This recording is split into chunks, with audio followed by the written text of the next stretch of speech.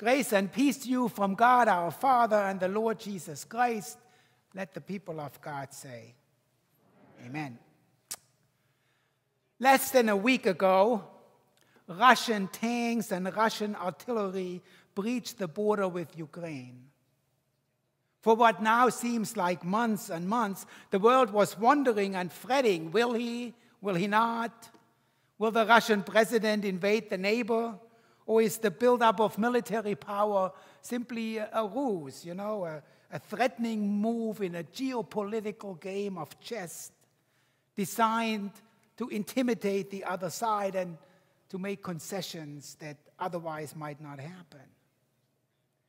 The newspaper headlines and news show interviews were full of speculation with analysts and so-called experts who, turns out, knew about as much as you and I did.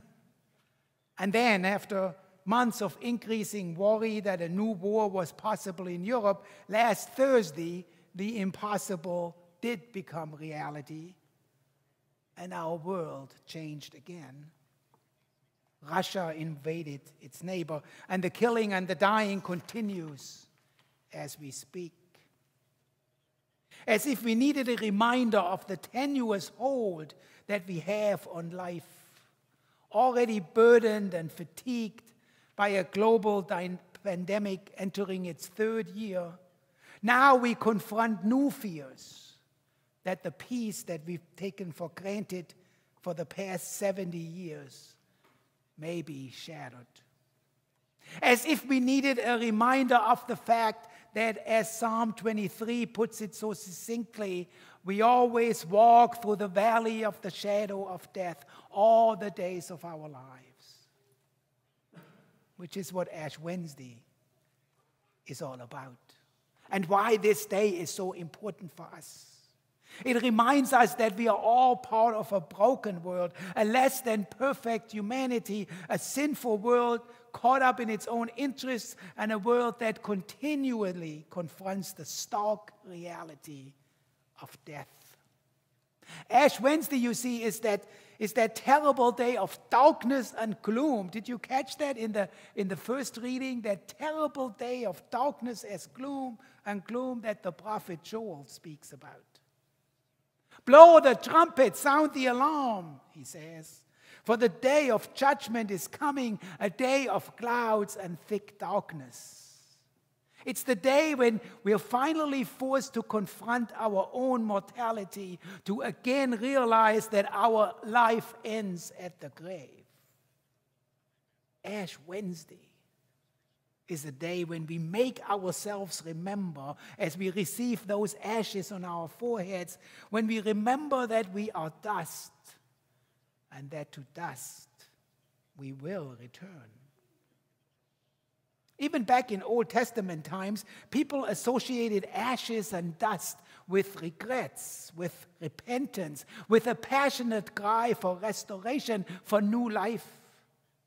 More than one king in Israel's long history ended up in ashes and sackcloth following grave offenses.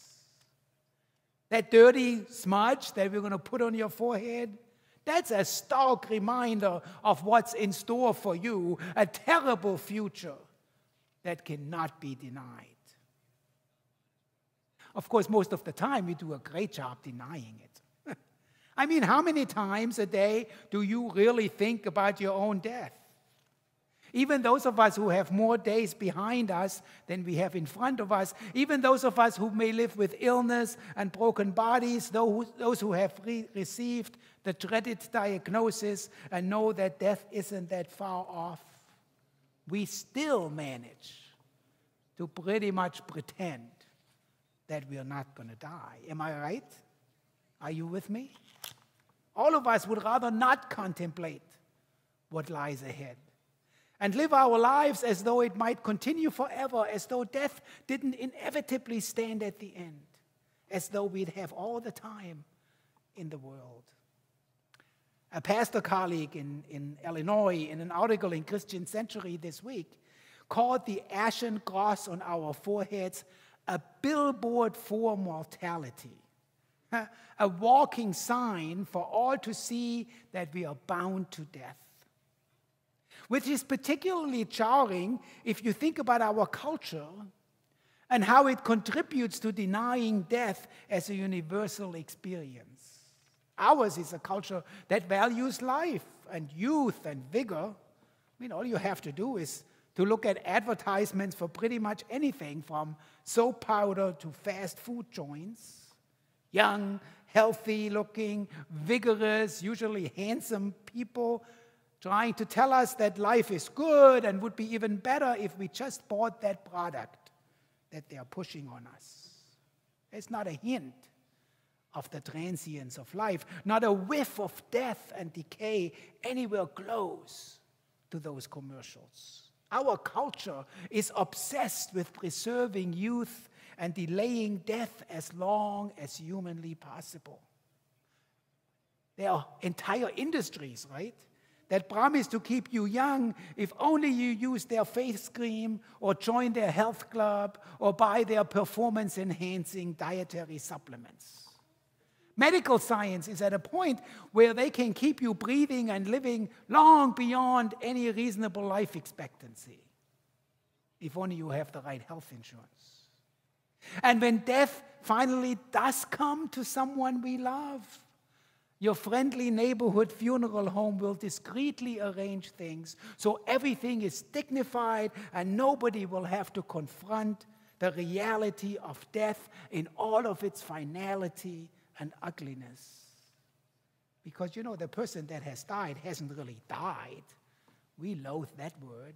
No, the person we say has passed away or gone home or gone to heaven. Our culture idolizes youth, denies death and dying. Our culture wants to pretend that death doesn't exist. Our culture wants to sanitize death when it does occur. Which is why Ash Wednesday is so important. Ash Wednesday, this somber day on the church's calendar, this gateway to Lent, reminds us that at the end of life stands the grave. But there is good news too, because we serve a God who is full of mercy and grace and love, and because of this forgiving and patient God, Ash Wednesday isn't just a day of doom and gloom and death and dying. Our God turns this day into a day of blessing. This is important. It's the central message today. So turn to your neighbor, tell your neighbor, our God turns this day into a day of blessing.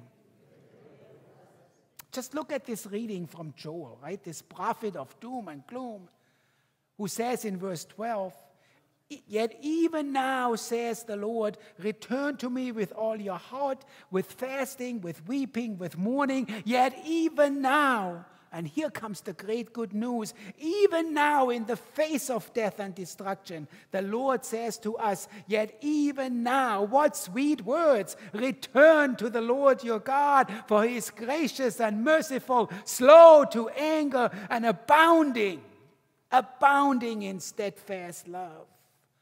Oh, what a powerful word of life that is. What a powerful word of life in the face of dark death throughout these 40 days of Lent.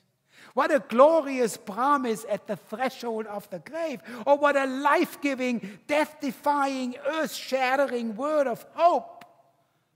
Just when you thought there wasn't any hope. Can someone say amen to that? Because it turns out, people of God, it turns out that death is not the final answer after all. It turns out that our lives do not end at the grave, but begin there. We can face our mortality because that is precisely the place where God meets us and where new life begins. Amen? Return to the Lord your God, who is gracious and merciful, slow to anger, abiding in steadfast love.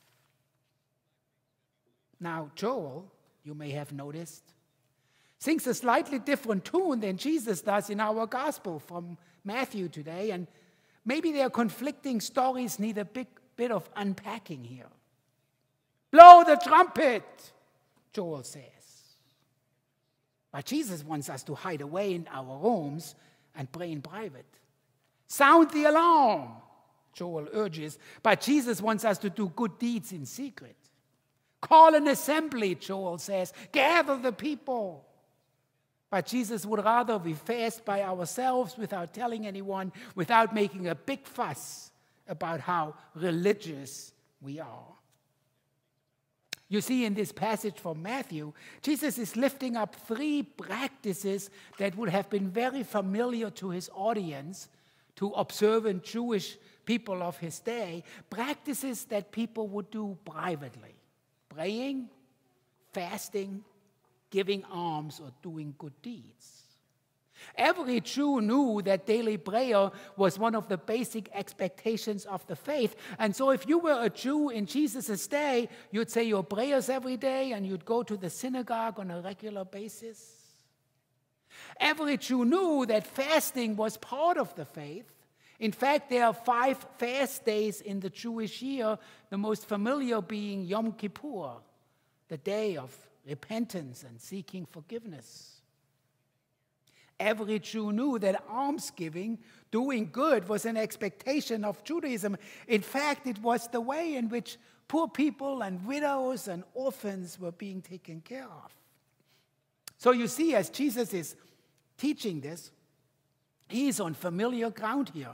He's speaking and teaching about faith practices that were as familiar to the Jewish audience of his day as they are to us today. Only Jesus turns things around again. You know, he's really good at that. He turns things around and he complains that people are doing the right things for the wrong reasons. They pray and they show off doing it. They fast and they make long faces so everybody will know what they are doing and praise them for it. They give charitable donations and then they brag about it. Those attitudes, Jesus tells them, won't get us far with God. Do not store up for yourselves treasures on earth, where moth and rust consume and where thieves break in and steal, but store up for yourselves treasures in heaven. For where your treasure is, there will be your heart also. So see, it's about motivation. It's about why we do what we do. It's about what's really important to us and what has priority in our lives. It's about doing the right things for the right reason. I know it's kind of counterintuitive to have Jesus say to us today that we should practice our religion in private, and then we run around all day long with that dirty smudge on our foreheads, getting curious stares in the grocery store and the doctor's office. But you see, that smudge does something publicly that we'd rather keep private, facing our own mortality. And then it does something that is worth advertising to the world and sharing widely. That dirty smudge says to the world that we are imperfect people, beholden to sin, mired in conflict, destined for death, but also that we are a forgiving people, a forgiven people, that we receive grace and mercy and forgiveness from a loving God.